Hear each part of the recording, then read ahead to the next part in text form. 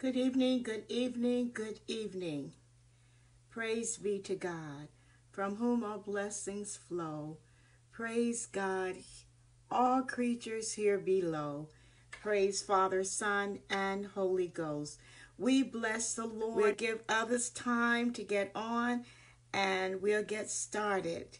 Praise God. Wonderful. You all are on time. I almost made it late, too. Thank you, Lord. Let us go to God in prayer. Gracious, kind God, we bless you tonight. God, we ask that your word, God, will come to life within each of us, God. We thank you, God, as we open our Bibles tonight, God, that you will open our hearts to your words of truth. Help us, oh God, to make the very words that we study tonight, become fabric of our lives. God, we thank you. God, we need you. You're our rock. You're our deliverer. And God, I ask that you give us wisdom, Lord, as we are here in this world. Help us to have compassion for one another. Help us to share what we know about you, Lord, so that others can also find their strength in you. Protect us, God. Guide us, direct us, oh God. And have mercy on our country. Have mercy on this world, O Lord. Lord, we love you. And may your scriptures tonight come alive within our spirits as they will heal us, teach us, inspire us, restore us, and cleanse our hearts. Lord, we thank you. We bring it to you, God, tonight. We bring the world to you tonight. We bring America to you. We bring ourselves to you. And God, we pray now that you will guide us by your Holy Spirit as we study your word. And we pray all this in the name of your precious and holy Son, Jesus Christ. Amen and amen. We bless the Lord tonight. I hope you have your handout with you tonight. Please go to your email. It is there waiting if you haven't already opened it. And we're going to study tonight. And you will see the topic of your lesson there. And I'll give it to you just in case you don't have it already. But we're going to talk tonight about when you follow Christ, you can't lose everything. When you follow Christ, you can't lose everything. When you follow Christ, you can't lose everything. So much of what God has promised to you is preserved for you in the heavenly realm. God will get you through this really hard season. He will do that. Our background, just to talk to you a little bit about a background, I'm looking at Genesis, the 42nd chapter here. The 42nd chapter, I will be in chapter 42, I will be in chapter 39, and I have much of this on your handout. But let me just tell you a background of why we say you can't lose everything. Jacob, the son of Isaac and the grandson of Abraham, had 12 sons, including Joseph and the youngest son, Benjamin. The 10 older brothers had sold Joseph into slavery and allowed Jacob to believe his son had died. And Jacob's heart was broken. And later, when the famine swept across the land, the 10 older brothers traveled to Egypt to buy grain, only to be received by Joseph, the second most powerful man in the empire under Pharaoh. And they didn't recognize him. So Joseph began to use this opportunity to see that his youngest brother hadn't fallen prey to their jealousy. And he kept one brother in prison and sent the other 9 back to Jacob, to the daddy, demanding that they return with Benjamin to prove they weren't spies. So in the middle of that story, Jacob utters one of the most defeated phrases someone can say out loud.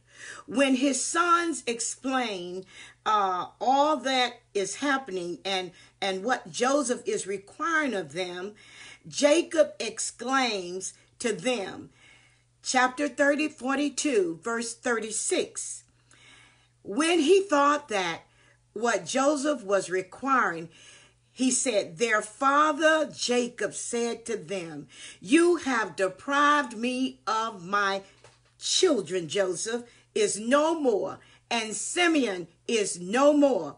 And now you want to take Benjamin? He said, everything is against me. Jacob thought everything was against him. And I know I've said that before. I've said that every now and then. Look, seems like everything is going wrong. Everything is against me. Have you ever said that? Well, you will find that we lose a couple of battles. And even though we are guaranteed eternal victory, we still proclaim, I just can't win. And some of us might just say, I just can't win for losing. And then there might be a relationship that falls apart, maybe even more than one relationship. And then we declare, everyone has abandoned me. Then, oh, don't let the economy takes a turn downward. And we run into financial trouble and we decide, I've lost everything. As soon as we lose that money, we say, I've lost everything. When we speak in those absolute terms, hear me, everything is wrong. Nothing is going right. My whole life is falling apart. What we really doing is agreeing with the enemy, the liar, Satan. Satan is a liar, and he comes to whisper those things to you. And when we do that, we're ignoring God's richest and deepest blessings, forsaking our faith in his promises, and we're agreeing with the one who whispers such lies into our ears. So we have to be careful of what we say. The truth for every Christ follower who walks the earth is that we are more than winners. You know that. Romans 8:37 tells us that. Romans 8:31 tells us, if Christ be for us, who can be against us? And then Romans 8:37 say we are more than conquerors. We cannot be beaten.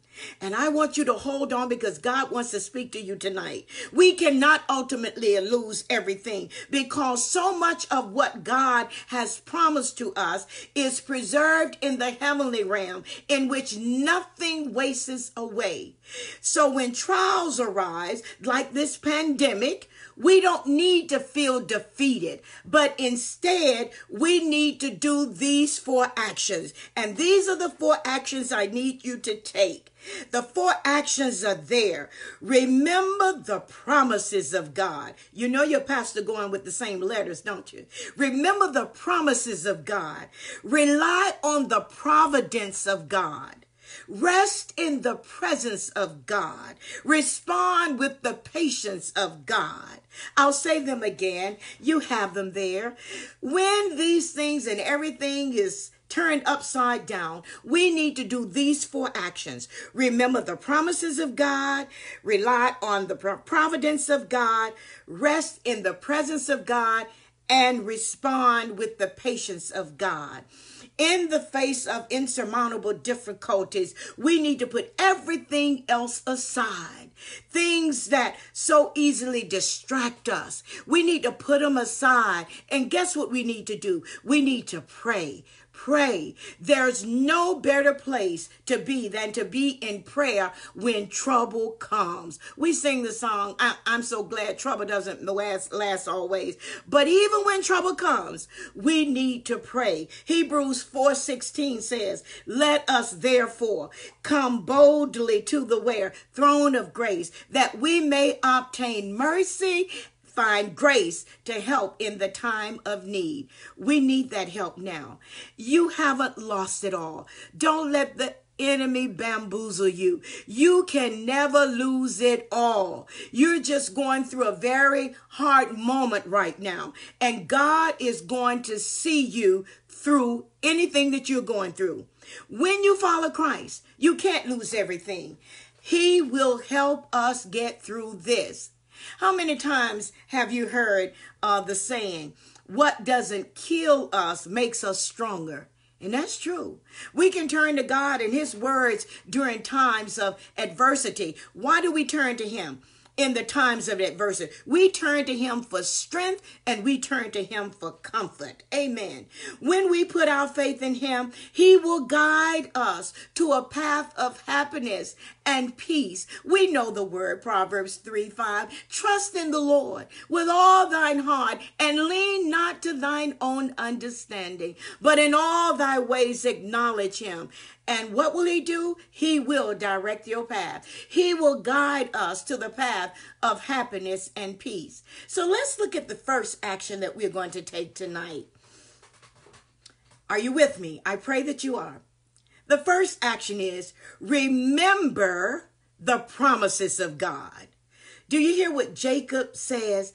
Listen to what Jacob said in verse 36. I'm in chapter 42 of Genesis. Joseph is not, and Simeon is not. And you're going to take away Benjamin. All these things are against me. Here we see Jacob as he really is, a negative, horizontal thinking man who's pulling his hair out in fear. In other words, he's questioning. He's saying, where is God in all of this? Everything is against me. Where is that God that we talk about? What happened was, and sometimes we do this, Jacob forgot the promises of God, the promises to his son Joseph. Do you recall that Joseph had 2 dreams? Oh, you would enjoy it if you would just go back and read from chapters 39 all the way to chapter 42. You will enjoy it.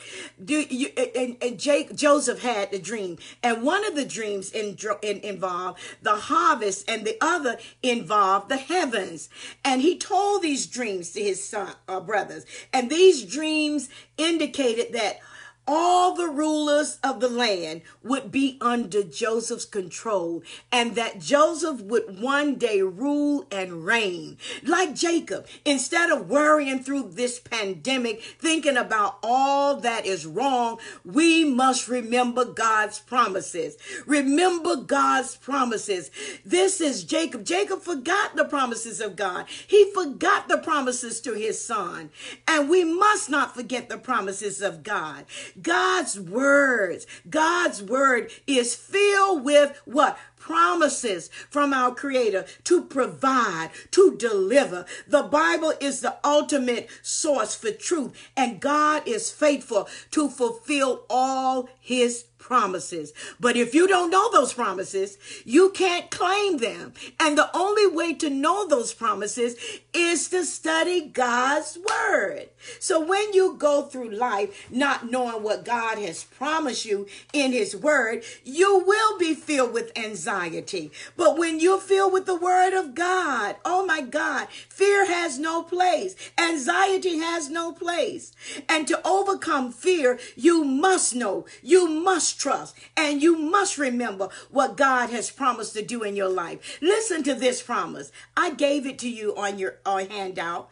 Isaiah 40:31. He said, but those who hope in the Lord will renew their strength. They will mount up with wings like eagles. They will run and not get what? Weary. They shall walk and not faint. That's a promise. Look at Isaiah 41:10. So do not fear, for I am with you. Do not be dismayed, for I am your God. I will strengthen you and help you. I will uphold you with my righteous right hand. That's a promise. Look at some other promises that I may not have given you. Exodus 14 verse 14. He says, the Lord, oh, I like this one. Exodus 14:14. You need to memorize that. The Lord will fight for you. You need only to be still. In other words, be still and let the Lord fight your battle. Exodus 14:14. That's another promise. Psalm 27 verse 5. For in the day of trouble, he will keep you safe in his dwelling. He will hide you in the shelter of his sacred tent and set you upon a rock. Tell yourself, that's another promise. Oh, Psalm 46:1. We know this by heart. God is our what? Refuge and strength, and ever-present help in trouble. That's a promise. Watch this. Oh, God is talking to us tonight. He's helping us tonight. Isaiah, I'm back at Isaiah. Isaiah 43, verses 1 and 2. But now, this is what the Lord says, he who created you, Jacob, he who formed you, Israel. Do not fear, for I have redeemed you. I have summoned you by name. You are mine, he says. Look at this promise. This is a promise. Verse 2, when you pass through the waters, I will be with you. And when you pass through the rivers, they will not sweep over you. When you walk through the fire, you will not be burned. The flames will not set you ablaze. That's a promise. But now I'm going back to the New Testament. 2 Thessalonians, the 3rd chapter. Look at the promises of God. When you know the promises of God, you will not have anxiety. Look at chapter 3, verse 3. But the Lord is faithful, and he will strengthen you and protect you from the evil one. That's a simple verse to memorize. You ought to memorize that verse. And you probably didn't realize that it was in 2 Thessalonians 3, verse 3. But the Lord is faithful, and he will strengthen you. He will protect you from who? The evil one. That's a promise. So when we are grieving, when we are mourning, when we are doubting, when we are struggling, when we are panicking, when we can't catch our breath, we can hold fast to the Lord's promises. When tragedies come, like what we're in, and when we find ourselves questioning God, we can go back to his word and remember his faithfulness to his people. God does keep his promises. When you follow Christ, you can't lose everything. So we find our first action. We will get through this if we remember God's promises. And the second thing, I hope you stay with me because it's not going to take us long. He says, do what? My second P, rely on the what? Providence of God, the divine providence of God. Divine providence is the governance of God by which he, with wisdom and love, he cares for and directs all things in the universe. It's by because he's sovereign. The doctrine of divine providence asserts that God is in complete control of all things. I gave that to you. He is sovereign over you. He's sovereign, the universe as a whole, the physical world, the affairs of nations, human destiny, human successes and failures, the protection of his people. God is in complete control of all things. Believe that. Believe that. Rely on the providence of God. God, when we go back to Joseph, look, there was a reason Joseph had to go through this. God allowed Joseph's brothers to kidnap him, sell him as a slave. I like this Sunday school story. And then lied to his daddy for years about Joseph's fate. And this was wicked, and God was displeased with this. Yet at the same time, all of their sin worked toward a greater good. Joseph ended up in Egypt, where he was made the prime minister. Hold my mule. Joseph used his position to sustain the people of a broad region during a 7-year famine. How many days have we been sheltering in place? Oh my God. Here we're looking at a 7-year famine, including his own family. And if Joseph had not been in Egypt before the famine began, millions of people, including the Israelites, would have died. We have to rely on the divine providence of God. Divine providence is taught in that verse that we all know, Romans 8:28. We know that in all things, God works for what? The good of those who love him, who have been called according to his purpose. All things. God means all things. All things. Look what Joseph went through. God directs all things, seen and unseen, good and evil, inanimate and animate, toward a worthy purpose. Whatever it is we have to go through, God is working it for good. We may not always understand the reason behind every event that transpires in the world and in our lives personally and individually, but God wants us to trust him because he always works things out for our good. So the Joseph narrative tonight contained in, I told you chapter 39, but if it is contained in chapters 37 and 39 through 50 is one of the best illustrations of God's providence. You need to walk with Joseph. You need to know not only did he have to go through the pit, but he had to go to Potiphar's house. He had to go to the prison. All those P's. That's why Pastor had to use her P's tonight. And then before he can get to the palace, all those things, the pit, Potiphar's house, being falsely accused, and then the prison, all of it was working for Joseph's good. And God had the providence in line. God was in complete control of everything that happened in the life of Joseph. The entire process of Joseph's fall and rise to power was God's doing. And it was marvelous in his eyes. His release from prison because of his God-given interpretation skills, his exhortation to power, and the opportunity to help his family during the famine all point to God's providence. Oh my goodness, how he was thrown in the pit. Then he went to Potiphar's house and Potiphar's wife falsely accused him. But my God, I'm going to show you something tonight. Oh, when you're on God's team, God is in control. God's providence will work to your good. God is never out of control. You need to tell yourself that tonight. God is never out of control. We may be out of control, but God is never out of control. So we find here, think about it. Satan can do his worst. Even the coronavirus that is tearing the world apart is working toward a greater final purpose. We can't see it. We don't know it.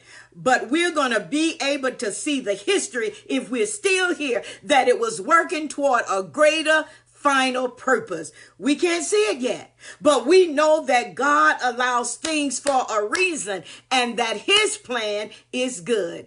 And I know it must be frustrating Satan right now. No matter what he does, he finds that his plan can never throw us, and something good happens in the end. I know Satan is upset because there is something good on the way. And if you're following Christ, you can't lose everything. We will get through this pandemic if we remember God's promises, if we rely on God's providence.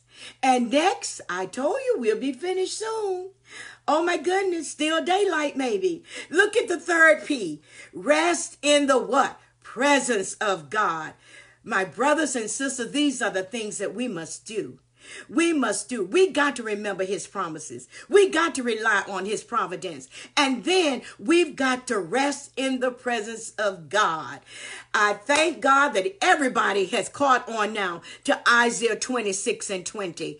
It just blesses my socks off every time I think about it, because God knows what he's doing. He's telling us, oh my God, to come and go in our rooms and shut the door behind us. Oh my God. He say, and stay there for a while until the wrath of God passes by. God is protecting us. And while we're there, we should rest in the presence of God. There are various types of hope that we can hold on to when we feel like our world is falling apart. Psalm 62:5 says, find rest. I gave it to you. Find rest, O my soul, in God alone. Where?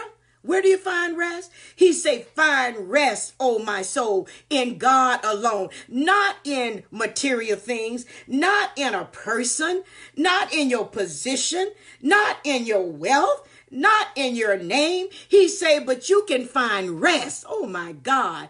In God alone. Alone means nobody else. My hope comes from him. And restful hope allows you to sleep at night because you know tomorrow is in God's hands. I can remember, and I've always been this way, especially my sister, Minister Queen, when I lived with her in Washington, D.C.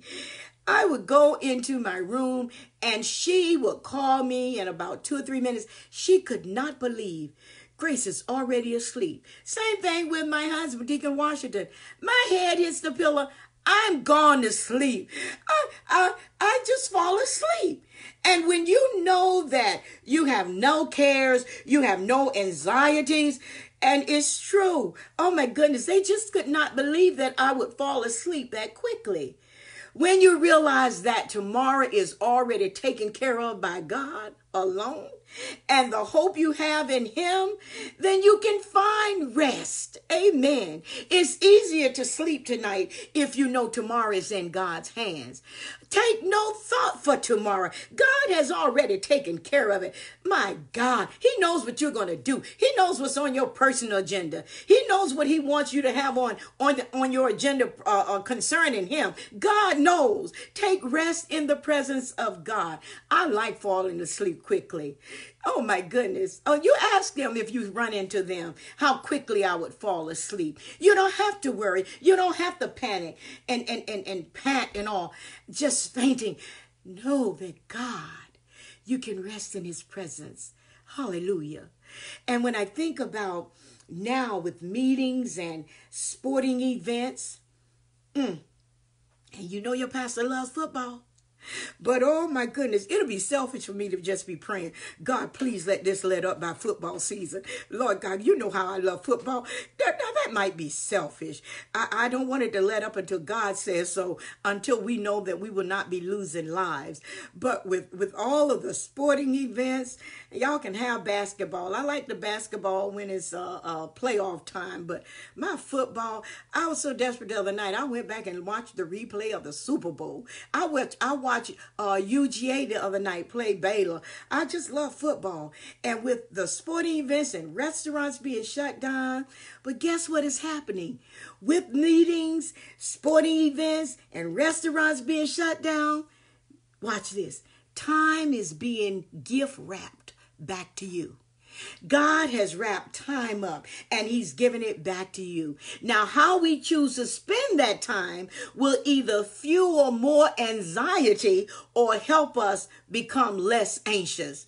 How are you going to fuel that time? Are you going to rest in the presence of God, or are you going to let anxiety take part? So whether or not we can experience or sense God, he is always there with us in our trouble.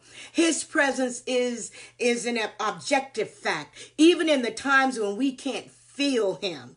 God is fully and completely here. You know what he told the disciples when he was given the commission in Matthew 28:20. He said, behold, I am with you always to the end of the age. He's always with us. And this reality supports and empowers us to continue. When you could just say that, it helps you to lift yourself. It does empower you to continue, to go forward.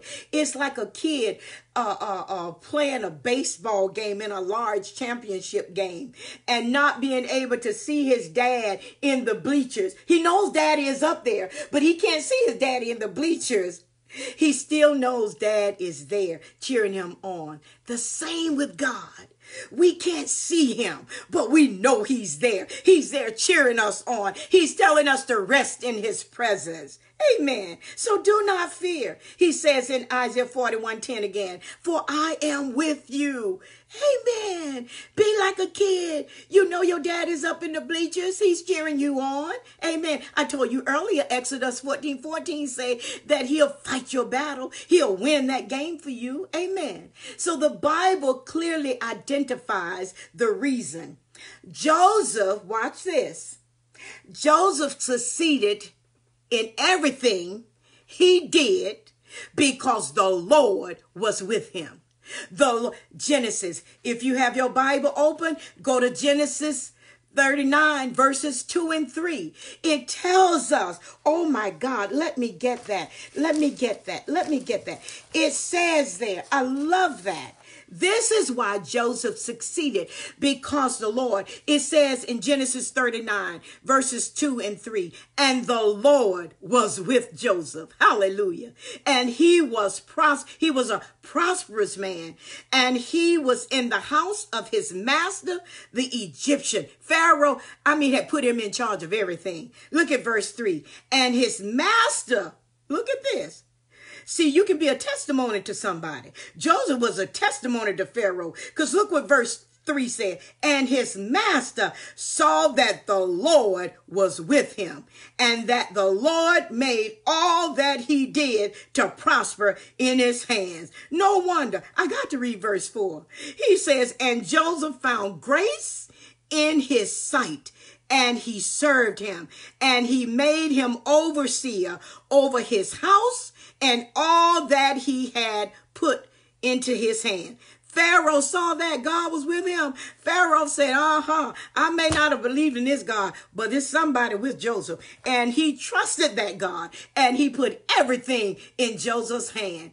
And for the sake of Joseph, the Lord blessed Potiphar's household and all that he had. That's what verse 5 telling us. Look at verse 5. And it came to pass from the time that he had made him overseer in his house. Watch this. And over all that he had, that the Lord blessed the Egyptian's house for whose sake? For Joseph's sake. And the blessing of the Lord was upon all that he had in the house and in the field. My. Here Potiphar prospered because God was with Joseph. And when Potiphar purchased Joseph and God was with Joseph, Potiphar saw the fact that God was with Joseph. And when Joseph was falsely accused by his wife, thrown into prison because of a lie, the main prison guard knew that God, let's go.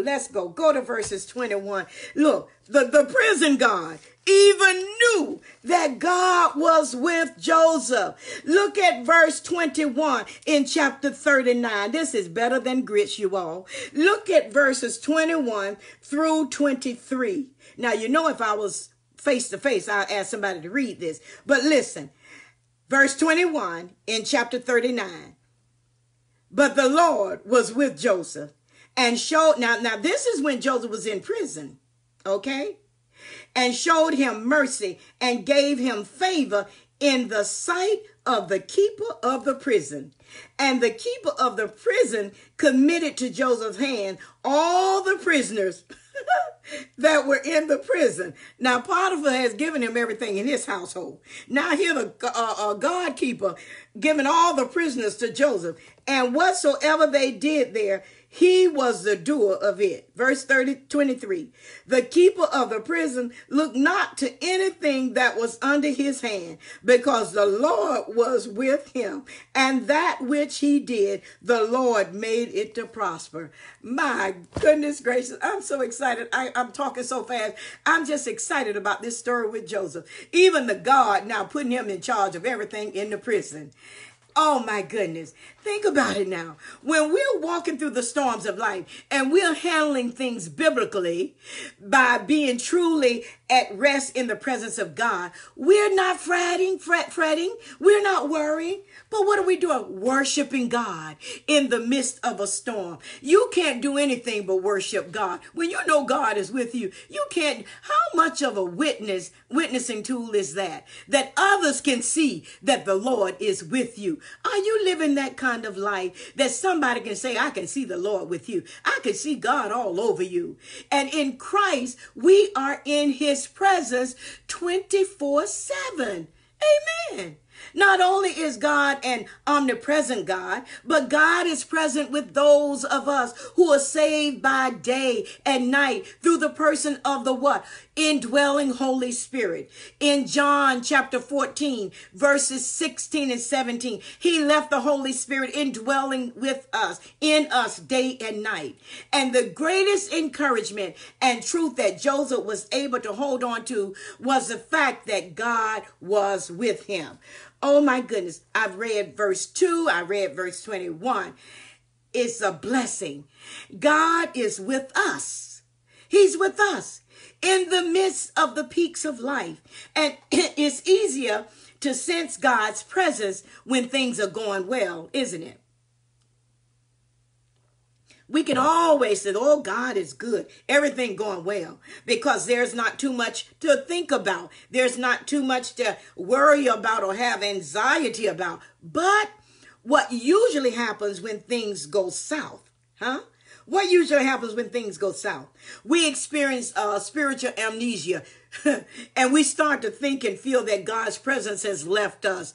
He never leaves us nor forsake us. That is the farthest from the truth. The enemy will lie to us and tell us God has left us, but rest assured, God is there with you. I don't care how turbulent it is. I don't care how difficult it is. God is with you. Amen. We will always face devastating problems and conditions in life. We're going to always have things to go wrong. That is inevitable. But even when there is no clear path, no clear solution, or you don't have an answer from God, we are not without support. Resting in God's presence gives us divine strength. I said again, when you say, I know God is with me, it seems like something comes in it. It just divinely strengthens you. We serve a God who is omnipresent. And if we're in Christ, he is never with us. He is forever with us, no matter what. It doesn't matter where you are. God is still on the throne in the midst of anything and all circumstances, even during this pandemic. He's a God. Oh, the Bible says a God who sits high, looks low. And he's not just sitting high and looking low, but guess what he's doing? He takes actions. He takes action. Psalm 113, verses 4 through 6 says, for the Lord is high above the nations. His glory is far greater than the heavens. Who can be compared with the Lord our God, who is enthroned on high? Far below him are the heavens and the earth. He stoops to look at them. God is a God who sits high, he looks low, and he takes actions. My God, rest in God's presence. When you lie down tonight, oh God, be assured that you don't have to be anxious about tomorrow. Be assured that God is watching over you. Be assured that he never slumbers nor sleeps. Oh, be assured that he is right there with you. When we follow Christ, you can never lose. We will go through this, we'll go through that, and when the pandemic is over, something else may come. Whatever we go through, if we remember God's promises, rely on God's providence, rest in the presence of God. Lastly, respond with the patience of God. When you go through, you can respond with the patience of God. Want to talk about Joseph again? That's my boy tonight. The things we have read about Joseph, especially during the tribulation period, was not something that lasted 1 or 2 months. You heard me earlier. The famine lasted for 7 years. And what he went through didn't just last 1 or 2 months. In fact, it took about 13 years from the time Joseph was sold to Egypt to the time he stood before Pharaoh. If you look between Genesis 37, verse 2, and Genesis 41, verse 46. If you look between Genesis 37, verse 2, and Genesis 41, verse 46, you're going to find that it took about 13 years from the time Joseph was sold in Egypt to the time he stood before Pharaoh. Joseph, during all that time, displayed great patience. Read about him. He displayed great patience. He didn't lose it with his brothers. He didn't lose it with Jacob. Patience is something that we need. Oh my God. I know many people are saying they have cabin fever, but when you think about cabin fever, just go and rest in the Lord. Go and find his word. Seek him. Play hide and seek. Go and find God. He said, if you search for me early, you'll find me. Patience is something that we need, especially in difficulties like today. Romans 12:12 says, be patient in tribulation. That's in the Bible. That's a command from God. Romans 12:12. He says, be patient in tribulations. Amen. God has appointed a time for his word concerning Joseph to come to pass. And up to then, the word of the Lord tested Joseph. And the things, therefore, that Joseph suffered were not the result of bad luck or bad circumstances, but the steps that God had arranged in his plan for his life. And these were trials that God had planned in order to build Joseph what was necessary for the next step. When we're going through something, begin to ask God, what are you teaching me? What am I to learn from this? I just believe that God had a way, that he wanted more time from his people. I mean, God didn't just shut the United States. I mean, the entire world. You can't play with God. And so when you're going through, people talk about bad luck and bad circumstances. No, these are the steps that God has arranged for your life. But God, do you have to do it that way? Yes. He had arranged in Joseph's life for him. Those were the plans. And these were the steps that God had planned in order to build him. For the next step. He had to go from those different steps to get to the palace. And as we think about that, Romans 5 verses 3-5 says it concerning tribulations. Look at Romans 5, 3-5. I gave it to you concerning tribulations.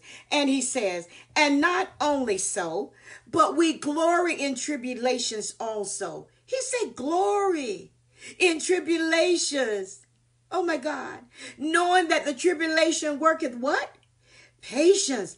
And what if that fourth action say? Respond with patience. And patience, experience. And experience, hope. And hope maketh not ashamed, because the love of God is shed abroad, where in our hearts by the Holy Ghost, which is given unto us. The love of God. Amen. He gives us that. James 1 verses 2, 3, and 4 says, my brethren, count it all joy when you fall into various trials, knowing that the testing of your faith produces patience. But let patience have its perfect work, that you may be perfect and complete, lacking nothing. It said, knowing that the testing of your faith. Now, and I want to say this about the testing. You know, you have this where the government and our governing body ask us not to meet at our physical church buildings, but let us do it virtual and all. And then you have those who define the law. Be careful of that. I've just gotten so much bad news when you defy the law. You know, don't test God. I am the Lord thy God. You shall not test God. When you define the law, when you define God's word and trying to prove a point or something, you're tempting God. The Lord thy God, you shall not tempt. You don't tempt God. So be careful of that. And we have to be careful and prayerful. Well, I'll say like this. Your pastor won't be at 3980 Panthersville Road until our leaders, we're taking instructions, and there is a lot of misinformation. But you have to know what to listen to, the doctors and the scientists, and be very sure. Amen. Don't let the devil trick you. Amen. Oh my goodness, you've heard so many reports. I got another email the other day where this pastor should have known. There's a difference in faith, foolishness, and presumption. Faith, foolishness, and presumption. That's foolishness to not do social distancing. That's foolishness not to shelter in place. So we have to be very careful and do exactly what they're telling us to do. Only the essential that should make the runs. Have someone personal in the home to make the errands for the household. But do not tempt the Lord thy God and do these things. It's not good. A pastor fell dead the other day. Just 2 days ago, I got the article. He fell dead. Because why would you have? And furthermore, let me say this, Love Life and guests. If pastor asks you to come to Love Life on 39 Panthersville Road, defy me. Do not come, please. Do not come, because that's ignorance. That is ignorance. That's foolishness. That is not faith. And so we have to be very, very careful that we listen to the Lord. He says that knowing that the testing of your faith produces patience. We have patience. We're going to wait until this is over. And when it lets up, then we will convene. Then we will see each other face to face. So I pray that you have heard from God tonight. Trials are not necessarily things planned for our bad. I want you to get that in your spirit. And somebody say, oh, you just having a lot of bad luck. You just going through a lot of bad circumstances. Don't listen to it. Don't even debate with anyone about it. In contrast, for the man that loves God, all things work together for good. And this certainly also includes trials and tribulations. We're going to have them. They're inevitable. And if therefore it is a time where the questions seem too many and the answers too few, don't lose courage. Let me say that again. If there is ever a time where the question seems like it's so many questions and the answers are so few, don't lose courage. What you do these 4 things. Remember the promises of God. Rely on the providence of God. Rest in the presence of God. Respond with patience of God. My brothers and sisters, the Lord has spoken, and I pray that the church can say amen. I leave you with this. Trust your heart to God. Trust your heart to the Lord. He knows what he is doing, and what he is doing is certainly for good and for his glory. Did you hear me? Trust God. We're going through this. It's difficult. It's difficult for families. It's difficult for parents trying to teach their children and still trying to work from home. It's difficult. It's difficult for families whose children only had lunch and breakfast at school. It's difficult for those who are dependent on a stimulus check, and then now they're being tricked about it. It's difficult. But tonight, for those who hear me, be a witness to somebody. Trust your heart to the Lord, not to man. Man will fail you. But just keep the faith. Never cease to pray. Walk upright, morning, noon, day, and night. He'll be there. I guarantee you he'll be there. Oh my God. So trust your heart to the Lord. He knows what he is doing, and what he is doing is certainly for good and for his glory, and is marvelous in his eyes. I say to you tonight, when you follow Christ, you can't lose everything.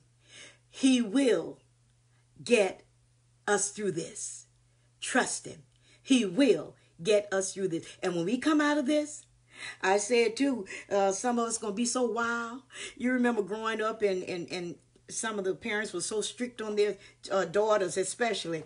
And they say, oh goodness, so-and-so let their daughter out. She just as wild as a buck. A lot of us gonna be wild. A lot of us gonna be so excited to get up out of here. But do know in the meantime, God is working it for our good. So much is happening for our good. Trust your heart to the Lord. Tell the Lord tonight, God, I give you my heart. Let my heart be a sanctuary. Let my heart be a place where you want to dwell and find rest. Find his promises. Hide and find his providence. And find the presence of God and do it with patience. God loves you. God bless you. God keep you. And may heaven forever smile upon you. I ask now, though we part from one another's faces, hallelujah, and presence, we never part from his presence. I ask that when you lie down tonight, you shall not be afraid, and your sleep shall be sweet. Now may the love of God, the saving grace of our Lord and Savior Jesus Christ, sweet communion of the Holy Spirit, oh, rest and rule and abide over everyone under the sound of my voice. And God, I ask you again to let the bloodline encamp every dwelling, every home, in the name of Jesus. We thank you, God. I ask these things and I benedict in your name. Amen. Amen. Amen. Go in peace.